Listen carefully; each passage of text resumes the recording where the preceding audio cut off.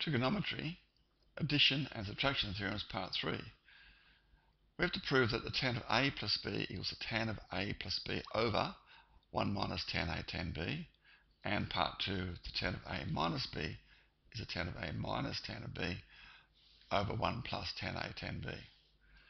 Now, we know that the tan of a plus b is the sine of a plus b over the cos of a plus b. So we just expand those expressions that we've learnt in the previous 2 videos. The sine of a plus b is the sine of a cos b plus cos a sin b over the cos of a cos b minus the sine of a the sine of b. Right, in the next little step, we just have to move this up a little bit here. We'll divide the numerator, okay, this numerator here,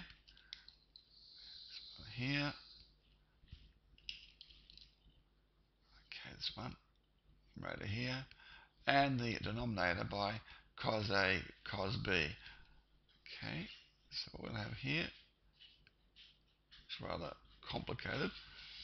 You see what I've done there? I've got the sine of a cos of b over the cos of a cos b, cos of a sin b over the cos of a cos b, and the cos of a cos b over the cos of a cos b. So I haven't actually changed the value of this, I've just changed its appearance.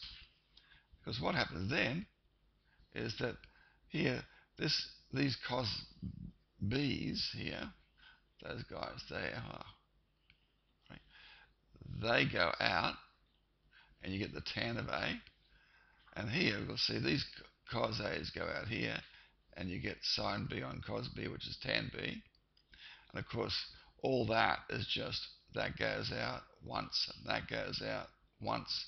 And of course, here we've got this becomes the tan of a, there it is there, and this becomes the tan of b there. Alright, this is similar to the previous video.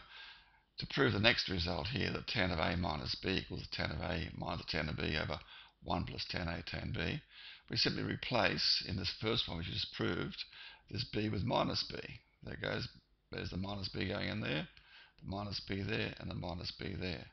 So this simply becomes the tan of a minus b. But we know that the tan of minus b, like the sine, is minus the tan of b. So there it is there, minus the tan of b. And of course this is minus the tan of b, which changes that negative sign into a positive sign. And we have the desired result. Okay, so that's the tan of a plus b and tan of a minus b proof. I hope you find that interesting, and thank you very much for watching.